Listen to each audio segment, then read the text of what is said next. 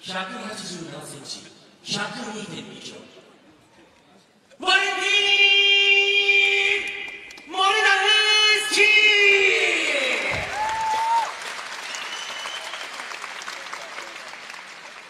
赤コーナー、192センチ、116.1 キロ。アミール・アリアクバリー。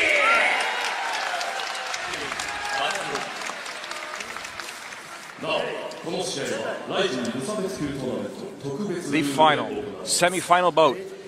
In the Side Games presents Ryzen Fighting World Grand Prix 2016. Amir Aliakbari, Valentin Moldavsky, the winner, will take on Mirko Cro Cop later on this evening. You know, and this is an interesting question. You know, if you're Mirko Cro Cop, which one of these men would you rather face? Would you rather face a heavier wrestler, or would you rather face a more well-rounded, smaller man closer to weight than you? And I don't really know exactly what it is that Mirko would be thinking in this situation. I think Mirko would rather go with the less experienced wrestler. Really? We saw yesterday, once you put your hands on him, he was in some trouble. And it could be true. Oh, here we go. Oh, here we see Amir really rushing the Russian, actually. Good call there, Heath. Joe Ferrara here alongside the Texas Crazy Horse Heath Herring, and of course the baddest man on the planet, Joe Warren. Amir Aliakbari here rushing in there, trying to knock out his opponent. To my understanding, and correct me if I'm wrong, Heath, perhaps what Moldavsky wants to do is try and get Aliakbari to the second or third round. You know, he's really doing a really good job of keeping on his feet. He doesn't look like he wants to go to the ground. He's actually trying to avoid Amir. Amir's doing a good job trying to work him into the corner. He's throwing big shots.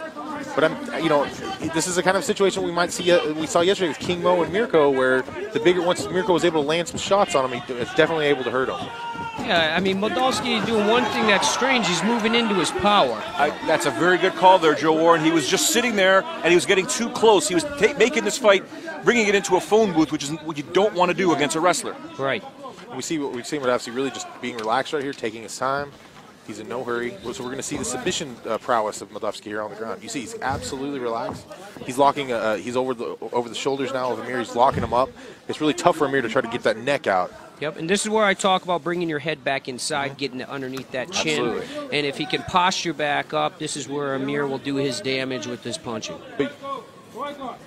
Amir's using a lot of energy right now compared to what Moldavsky is. You see Moldavsky completely relaxed in the situation.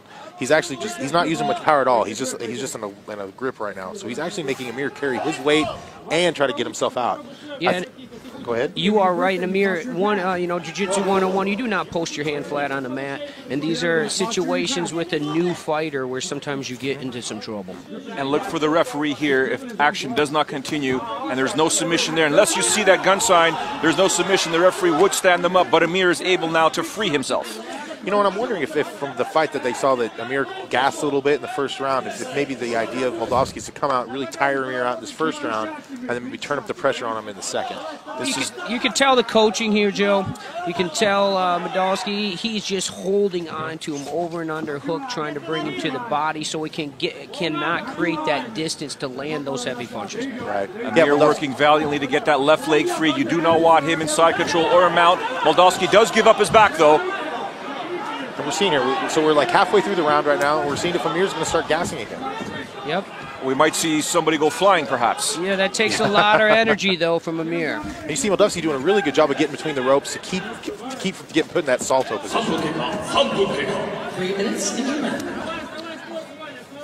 Very technical battle here going on, gentlemen. Yeah, and it takes a lot of energy to do what Amir's doing as a wrestler, to keep all your pressure on him, keep that weight down.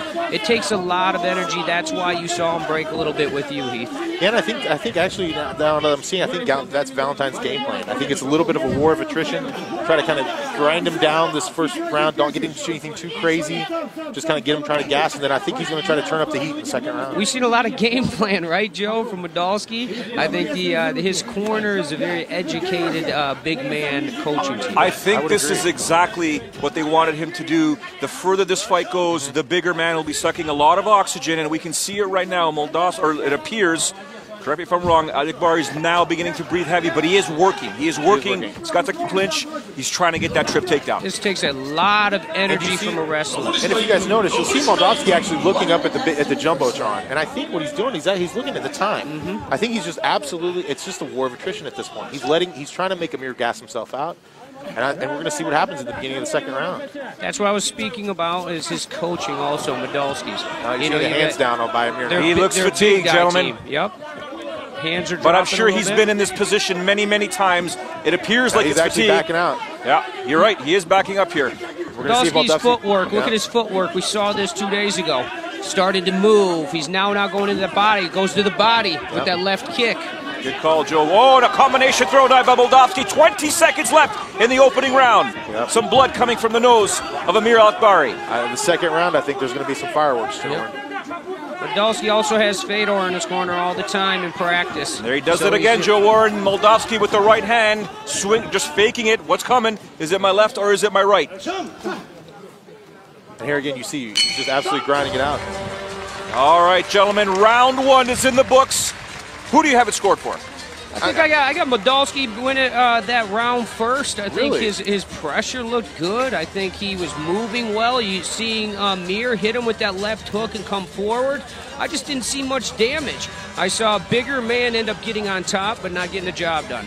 No, I mean, here you see, I have to respectfully disagree. I think actually the round would go to Amir. You know, to get the takedowns. I think he landed the most damage. I think we saw Moldavsky actually fighting a smarter fight by actually trying to gas the bigger man out. But I would definitely give the first round to Amir. If you are Mike Swick and you are in Aliakbari's corner right now, what are you telling your fighter? Suck it up. You got to get that air in. Take a relax. The guy's trying to grind you out, and be ready. I think be ready for a hurricane coming out at the beginning of this round. And let's not forget, gentlemen, Prokop defeated Baruto in seconds. Exactly. These two guys are now entering the second round, and it could be another long one, perhaps. It could be a short one, but either way, they've expended more energy than the Croatian. Now, Valentin looks a little bit more fresh. Yeah, Valentin's bouncing a little more. We'll see if he comes out, moves away from the power, and makes sure that he does not get into a wrestling match. I think you're right, Heath. I think there you go. You're going to start to see him pick up the pace and really try and fatigue and have Aliakbari make that mistake. But the problem is now he's behind one round. But he's really got to pick up the pace and put some damages now. I think his first reaction was to try to gas him, but now he's going to try to pick up the pace. Combinations, hooks being thrown now by the Russian. Aliakbari responds to his own combination. There's a problem with fighting a heavier man. It's big tank versus little tank. If the big tank hits you, you could be in trouble. Aliakbari's hands are coming down a little bit, though. It looks like Moldavsky's trying to cross those feet when he throws those combinations, working his angles. Correct. Amir, see, it looks flat-footed. Moldavsky looks like he's on his toes, and he's moving real well this room. Now, this is a situation that Amir obviously wants to be in a lock-up position. Oh, Moldavsky, and we see Moldavsky really putting on the pressure this time. Oh, he needs to get out of the corner, though. This is he throws a right hand. Fantastic straight right. He is getting out of dodge, working those angles, sticking and moving here. Yeah, Moldavsky's really picking up the pace now. Moldavsky maybe go to the body a little bit here. Drop his hands, Amir, a little bit. Amir go for his takedown. This is exactly what Amir Aliakbari wanted. Yeah, this is not the position that Moldavsky wants to be in. The bigger man on top. We are only a minute 15 into the second round here. This is Moldavsky's power position. You know, Moldavsky looks like he's trying to. Actually, I was trying the exact same move last night. Amir's way too good, though, I think, to get caught in that position. And we see Amir wanting to take the takedown. Nice little leg trip. Keep it on top. Let's not kid ourselves, though. Moldavsky has a sambo background. Absolutely. Those legs can be grabbed at any one point in time. Yeah, he's got a sambo background, but he's got a big, strong Greco-Roman world champ on top of him that understands hip pressure. Right. Now, but you see Moldavsky looking up at the clock again. I think he's ready to start turning up the pressure. But he's got to get the big man off his back. We're seeing Amir. Oh, yeah. He's going for that Kimura again. And you saw him reaching down for the leg right there. Gotta love the referee. Stop, don't move. Don't move until I tell you to move. He's a big dude himself, Heath. Amir wants to stay right here. Double underhooks, pressure into the side of this ring. It's a great position for him. He's going to step around and then end up bringing Moldavsky to his back with a body lock if he can. He just lost that. Now they're in an over and under position. He's digging that underhook back to a double underhook. This is a very safe position. Go back to muscle memory. It's a wrestling move. Especially for a Greco guy.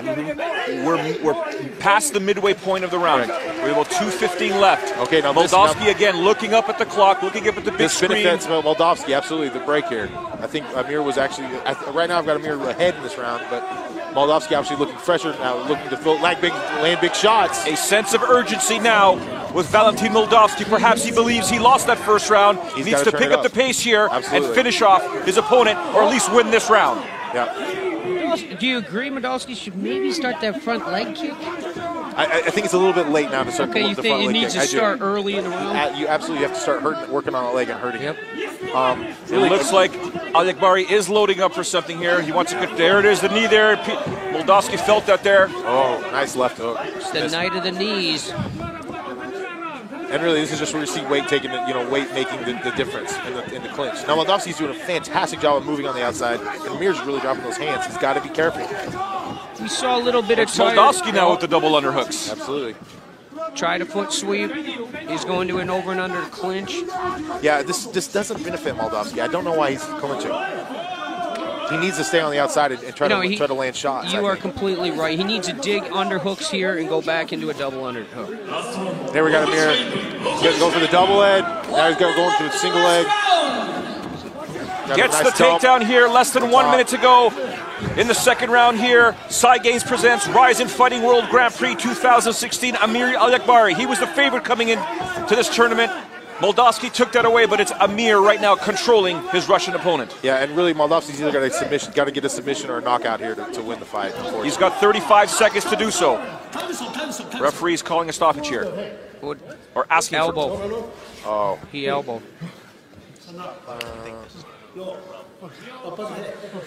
I mean, remember, no elbows allowed in the tournament bouts. It looked like a forearm to me. Now this absolutely benefits Moldavsky. This is it. There could be. Will there be? Is there a foul? A yellow card here? I think it was the elbow. Not allowed to throw an elbow. Okay, now this changes things considerably, gentlemen. Yes, I believe I didn't think there would be a third round. He's asking him to go to a neutral corner. It looks like there could be one. 30 seconds now. The doctor has checked on Moldavsky. The referee has stated you are not allowed to throw an elbow. Is it a point deduction or was it just a warning? The best thing that could have happened. Oh, and a body shot on the left hook. Absolutely, this is it. Moldavsky can win. This is his chance to win it now. Yep. 24 seconds to go. Head body hook, head body hook. He's going up and down the ladder. And Amir has got to keep those hands up and come out now. He's losing this. Moldavsky needs to also move in, throw those elbows. Well, you can't throw elbows. 10 seconds to go in the second round here. Oh. And a great punch landed there by Aliakbari. Just missed. Beautiful action here. Superman punch, overhand right. Again, here it comes. Oh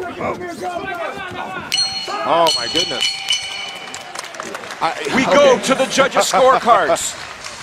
It looks like here Moldavsky may have pulled off the second round. Do you believe it was Aliakbari? It could be 2-0 Aliakbari. It could be 1-1. It could be 2-0 Moldavsky. Was there a point deduction by the referee? That's my question. I don't believe. Let's take a look here at the replay. Left hook, overhand right, pressuring into him, finishing the single leg. He's grabbing onto the ring. The ref keeps slapping. I wouldn't be shocked if we get a third round, gentlemen. I wouldn't be shocked either. Amir is visibly... Yeah, I think it's going to be a third round. Oh, Amir's exhausted now. He's exhausted. The referee is asking both of these gentlemen to get in here, to come to the middle of the ring. If we go to a third round, it absolutely is in Valentin's... Moldavsky's still on his stool right now. They're icing him down. They're getting him ready for that third round. Yep. If there's going to be a third round. We don't know until right now. We're about to find out. Survey says...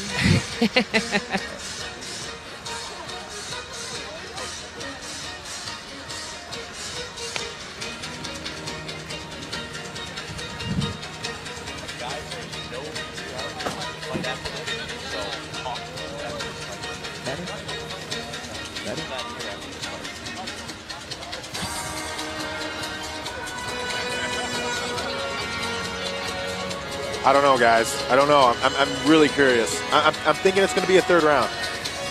Well, the fact, as they say, Oh, yes. Just for that, there's been no point deduction, but as they say many times in mixed martial arts, the longer it takes for the judges to render the decision. 判定の結果をお伝えします。ジャッジ高本、ワレンティン。 Wow. ジャッジ小池、アミール。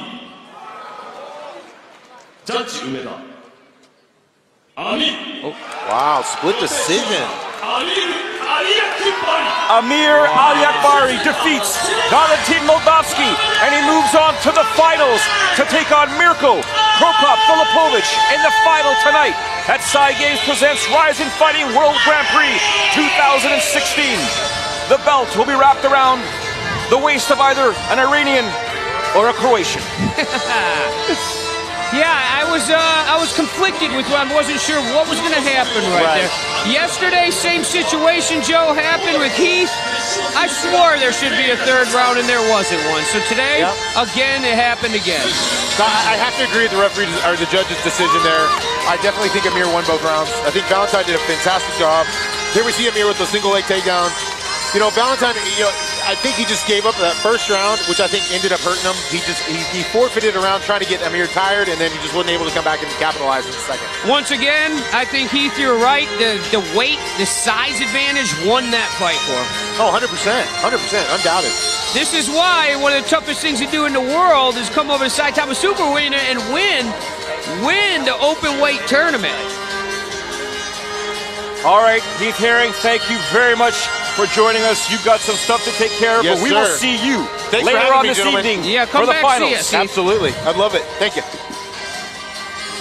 There we have it. Joe Warren, a spectacular semifinal with Amir Aliakbari moving on to take on Mirko Filipovic. But up next, we have Hayato Mahasakurai taking on Wataru Sakata in a bout that many of the Japanese fans here know all about.